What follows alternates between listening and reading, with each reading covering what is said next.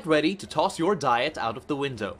The World Street Food Congress is coming back to Manila. The event is back for its second run in the country from May 31 to June 4 at the Mall of Asia Concert Grounds.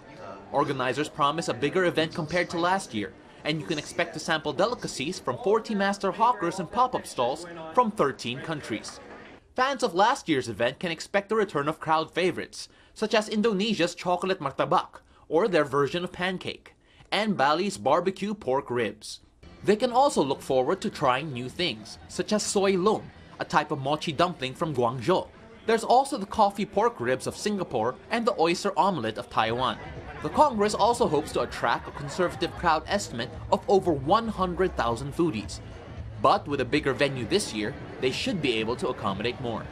The Congress will also hold a talk on the future of the street food industry, with celebrity chef Anthony Bourdain expected to attend the event. So why bring back the World Street Food Congress to the Philippines? Founder KFCito simply answers, why not? 100 million people, over 7,000 islands with so many flavors, undiscovered. Why not? I want to be back for next year and the year after because it is a treasure trove of culinary stories to unveil to the world. It isn't just about enjoying food. It is about celebrating the culinary heritage of each of the countries involved. Those interested could participate in the World Street Food Congress by buying tickets on site for 150 pesos. Paulo Del Rosario, CNN Philippines.